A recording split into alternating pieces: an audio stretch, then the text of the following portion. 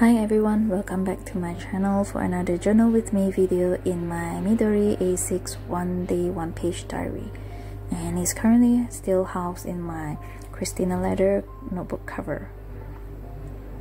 So before I start, I'll be showing you guys a quick flip through for my last journal with me, because from that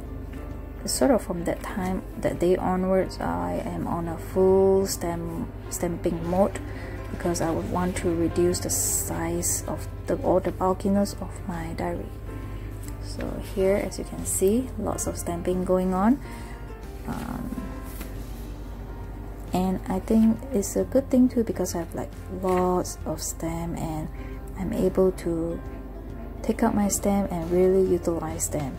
Some of them are actually very new and I haven't even used them at all, so this gives me a chance to really start really starting to use all my stamp.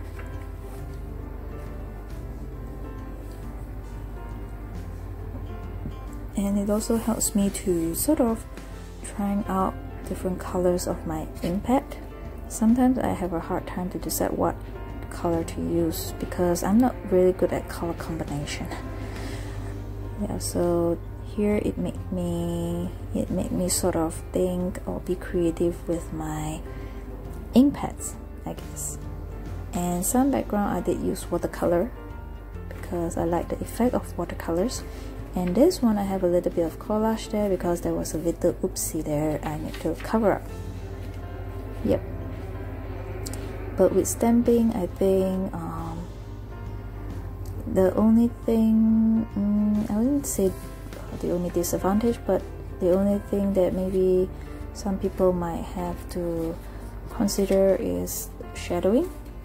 Yep, of course it's natural for shadowing to happen if you use lots of stamp, but I do not mind that much. Here you can see me that I have a lot of hand gesture going on, because at first I do not want to voice over for this part, but then I changed my mind now. So yeah, a lot of hand gesture going on because I was talking while I did the flip through. But then I decided, well, I wanted to do a voiceover.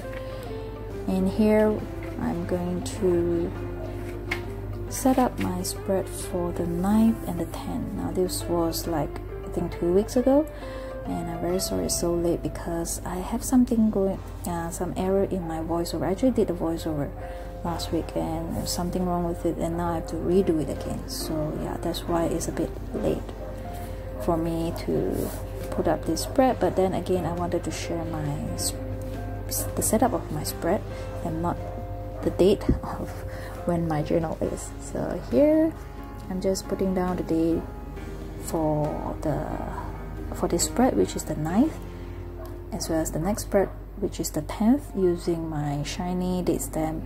And the ink pad is from Sachihata, and this is a very gorgeous blue color. And here I'm going to stamp down the day with this new weekly stamp that I recently got. And halfway through I need to pause, or I need to stop for a bit, because I noticed there's some manufacturing problem or manufacturing defect to the stamp, and I have to sort of take a photo of it and send it to the seller. And unfortunately they do not order this stamp anymore. They won't be carrying this stamp anymore, so they can't exchange it for me, but they refunded me there and then. So this is a regular seller that I always buy my stamps from. It's called Washilicious, and yeah, I will link everything down below. So their service are awesome. And then next up, I wanted to put down this grid stamp as my background. I've used this grid stamp before, but not often, so today I thought I wanted to use it on this spread as my background. At first I want to put it sort of like vertically, but then I changed my mind. I put it horizontally instead, since it's just formed part of the background, so it doesn't matter which way I put it. And next up, this is another stamp that I bought like ages ago, but didn't manage to use much of it. I did use it before, but not much. So it's a bear stamp. It's from Taiwan and it's absolutely gorgeous, so I wanted to use it together in this spread as well. And to me, bear is supposed to be brown color, so I use my Sachiata brown color ink pad.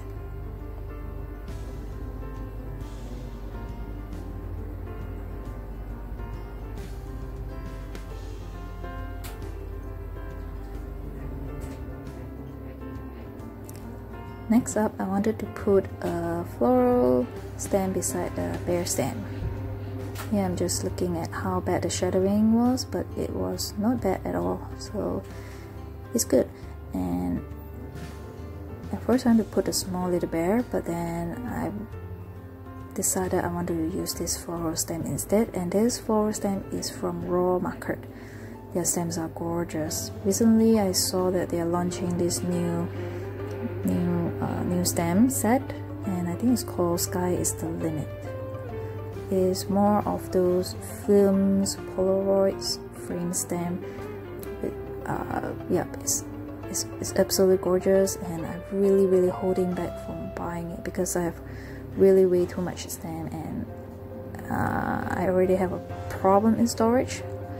I previously mentioned about my molding problem. Yep, but anyway, back to my journal with me. So I wanted to put that small little bear on top left hand corner instead. And next up, I wanted to put a little bit of a background beside the little bear, and it's this English phrase pattern stamp. You actually can't really see what they wrote, but it's just, you know, a pattern, and it forms a very pretty background. And next up, I wanted to put down this at first I wanted to put down this Camille Garden stamp that I got from BSD Facebook shop, and then I changed my mind.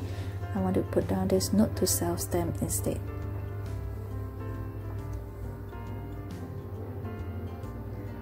Since I don't have black ink, Sachiata black ink, so I use my StayOn instead. And StayOn is actually not bad. Not only that it's permanent on most surfaces, but it doesn't actually bleed through or shadow that much, which is quite surprising to me because I felt that, you know, the ink is quite permanent. It normally will shadow at the very least, but it doesn't. So I really love StayOn. And here I'm going to be putting out this Chinese character stamp, which I think it meant that the wording meant that when you put your memory in writing, and you know, happy memories and yeah, things like that, and your happiness will become feasible, or I would say you'll be able to visualize your happiness better. Sorry for the bad interpretation, but it meant something like that. But it sounded very nice in Mandarin. I'm very sorry. I am very bad at translating. Yep. And here I'm putting down another floral stamp, and then I'll be writing down my journal. The pen I use is this Sarasa clip pen. Apart from Pilot, this is the another favorite of mine. Sorry, apart from Pilot, Sarasa is the gel pen that I will go to next.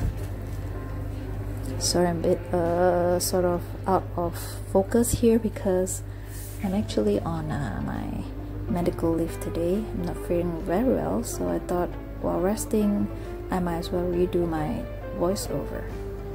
So very sorry if I'm a bit incoherent here. Sometimes words just don't come to my mind. Okay, here I'm putting out this floral rub-on sticker from MU Lifestyle. Is it MU Lifestyle or just MU Life? I think it's called MU Life. Yeah. It's a very famous rub-on sticker, and it's the thing that's one of the favorites now, I think, for journaling, for people who do journal. Do we call ourselves journalists? I think journalist is like reporter, right? But people who journal, I don't think you call journalists. But what do you call people who journal? I'm not too sure. People who plans, you call it planner, right? But people who journal, do you call it journaler? I don't think there's such word. And actually there's no such word as journaling. I just noticed, because sometimes when I type the word journaling in, I don't know, my computer, it has this error, misspelled error pop up. So I thought, what is going on? And then I only noticed that there's no such word as journaling. It's to journal. Yep, you don't call it journaling. Anyway, just something out of topic here, because I just noticed that recently. And back to my journal, my setup. Here I'm using this very cute, gorgeous girl stamp, which also I've bought it like ages ago and rarely use them, but recently I've been digging out my stamp, try to reorganize them, and I saw this very cute, I just noticed that I have a few of these cute girl stamp from Gorgeous, and I wanted to use in this spread. And I also want to stamp down this friend stamp, wording stamp from, I think it's from Mika. It's a Taiwan brand.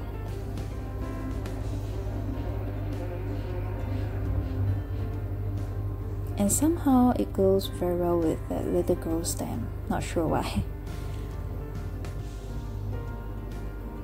And I really wanted to use my MU rub-on sticker, so I wanted to use this one as the background, sort of like a background to my friend stamp, wording stamp, sorry.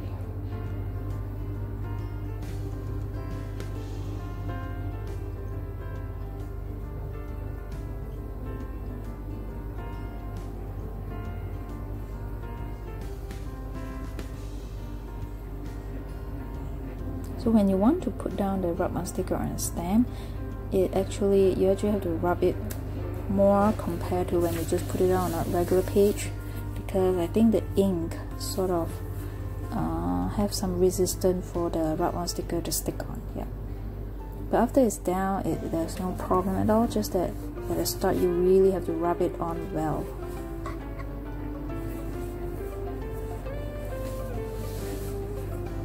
Here I'm trying to find some floral rub-on sticker to put on my spread.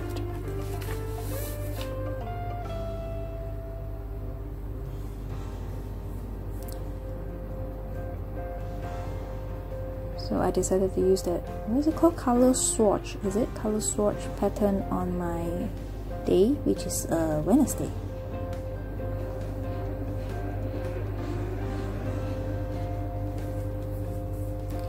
And because of this print-on sticker, the Gorgeous Girl seems a little bit bare now, so I'll be going in with some watercolor later on. First I want to put down that floral sticker there. So the rub-on sticker is actually very colorful, so if I don't color in the girl, it looks a bit weird. Yeah.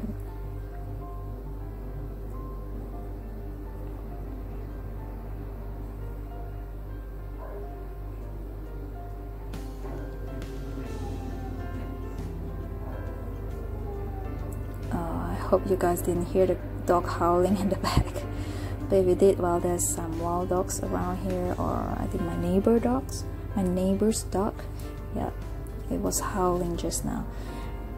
Anyway, I've colored in the girl, and I love how it turns out with the pink and light pink and the bow and everything. Yeah, I think it's absolutely gorgeous.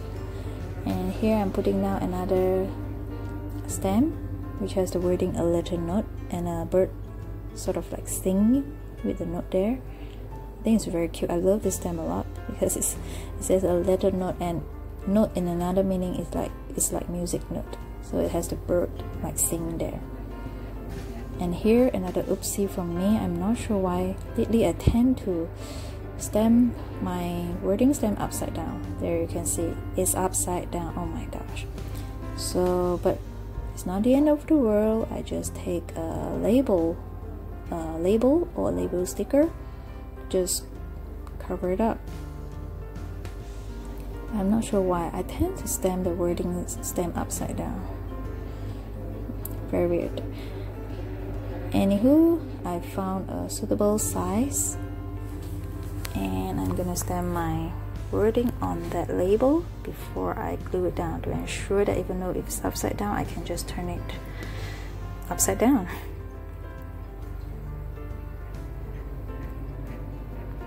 And the size is just perfect. You can see it fits perfectly inside the box.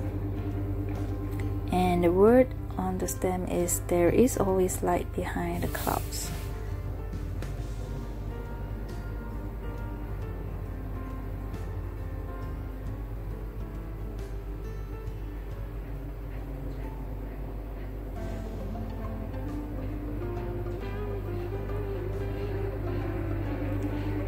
After that, I am putting down more of my rub-on sticker. I actually wanted to use them up because I've been hoarding them for quite some time now. Yep. There's no point for me to buy them if I don't use them. So that's my motto for now. So I have to use up my supplies. And recently I bought more stamps. Can you believe it? That is the, what do you call it? I would say culprit of Taobao, because in Taobao you can actually combine shipment. You can buy from various suppliers in Taobao, and they will send to this general warehouse, and they will pack it up for you in one bundle, and they will ship it to you, and it is very cheap. Even the shipping is very affordable, because I always choose by sea. You can choose by sea, by air, or you can even discuss with supplier how you want to ship it. They can send it to you directly, or if you want to send it like in bundle together with all your orders, then you can choose either by ship or by sea or by air. So I normally choose by sea, which is very cheap, and that is how I end up with so much stamp. So anyway, this is the 2 of my spread that I did today, and thank you guys for watching. Take care. Bye.